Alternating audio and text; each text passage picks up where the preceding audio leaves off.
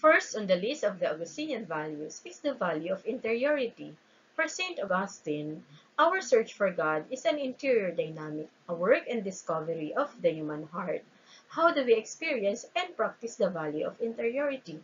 First, we put order into our lives. For example, when we use our modern gadgets for good, like cell phone and computer, we use them in such a way that they become beneficial for learning.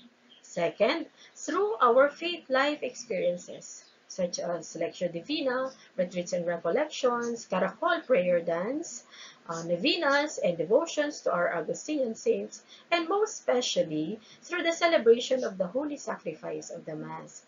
Third, we encounter the Lord, our Lord Jesus Christ, in a loving dialogue through prayer and silence.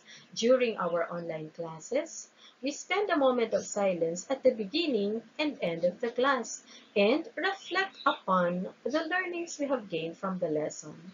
Let us follow the life of interiority of our Holy Father, St. Augustine. Let us go back to our hearts. Let us go back to God.